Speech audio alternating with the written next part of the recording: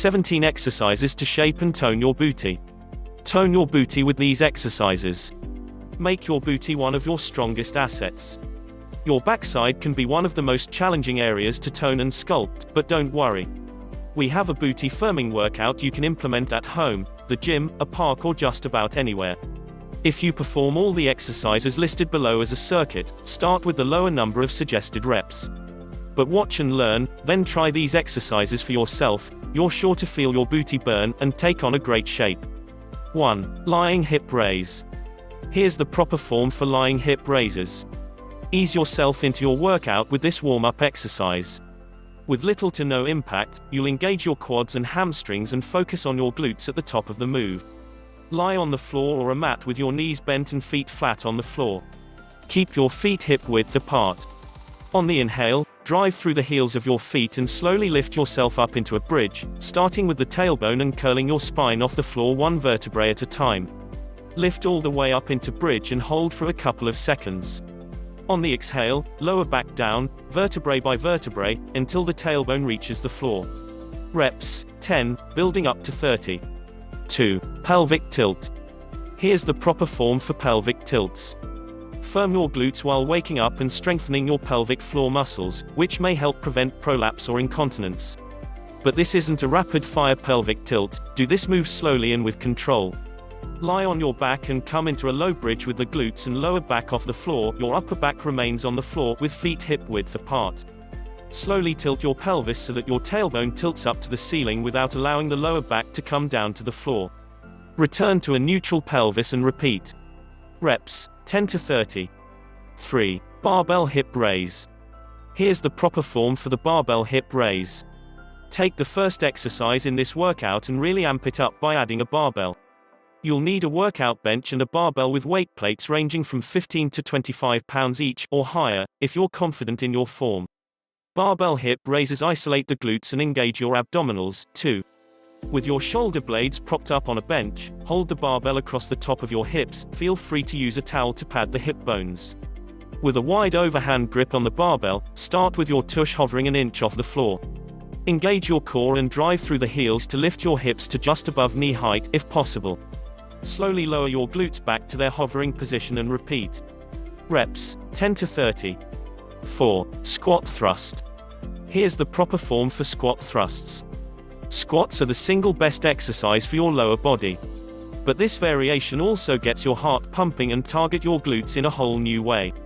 Start in a plank, abs engaged, inner thighs and glutes engaged and heels pressed back. Jump the feet to the hands and launch yourself straight up. As you're in the air, separate your feet so you land with them just wider than mat width. Land in a squat, then place both hands back on the floor as you jump back into a plank. Reps, 10 to 20. 5. Squat jack. Here's the proper form for squat jacks. Keep your heart rate up with this next exercise. Moving from standing and twisting down as you crouch not only works your glutes, it engages your obliques. Stand with your legs together and hands at your sides. Engage your core and jump your feet out to the sides. At the same time, crouch down into a twisted squat and touch the right hand down to the floor near your left foot. Jump back up to an upright stance and repeat, switching hands and sides. Reps, 10 to 20. 6. Speed skater. Here's the proper form for speed skaters. Channel your inner Olympian with this cardio and agility drill. This exercise works the glutes, arms, outer thighs and obliques. Plus, it'll get your heart rate up. Stand on one end of a mat and jump the left foot out wide to the left as you swing the right foot back behind the grounded leg. At the same time, swing your arms so they are opposite to the feet. So, if your left foot is grounded, your right arm swings forward toward that foot, and vice versa. Reps, 10 to 20. 7. Frog jump. Here's the proper form for frog jumps. Take a note from the animal kingdom on this move. Similar to simple, traditional jump squats, frog jumps engage your glutes, quads and calves, as well as challenge your core stability. Start in a low squat with your feet turned out to 10 and 2 o'clock. Take your hands to the floor between the feet in a frog stance. As you jump up, let the arms and feet relax. When you land, take it back down to a low frog squat with the hands on the floor. Reps, 10 to 20. 8. Diamond jump. Here's the proper form for diamond jumps. Just like diamonds are a girl's best friend, this move will be your booty's bestie. Named for the diamond shape both your arms and legs make during this exercise, this booty burner will also open your hips. Start with your feet shoulder distance apart and your arms by your sides. Engage your core and swing your arms forward as you jump straight up. Face your palms toward one another, bending your arms at the elbows, fingertips touching diamond shape. Turn your knees out and bend with the soles of your feet touching to make the diamond shape with your legs. Land with feet facing forward at hip width and repeat. Reps, 10 to 30. 9. Vertical jump. Here's the proper form for vertical jumps. Remember those days as a kid when your PE teacher would ask, "How high can you jump?" Jumping causes your glutes and the rest of your leg muscles to fire, strengthening and sculpting them at the same time. Stand with your knees slightly bent with your feet parallel and hip width apart. Engage your abdominals and crouch down slightly. Swing your arms and jump high enough to straighten your legs. As you land, put a soft bend in your knees and repeat immediately. Keep your toes pointed forward with the knees aligned to your second toe, next to the big toe, to protect the knees. Reps, 10 to 30. 10. Plie squat. Here's the proper form for plie squats. Sculpt the backside of a ballerina with the plie squat. It's excellent for activating the lower glute and inner thigh muscles. Stand with your feet wide apart, about 3 feet, depending on your height, and turned out. Make sure your feet are set wide enough apart so that when you come all the way down your knees end up just over the ankles.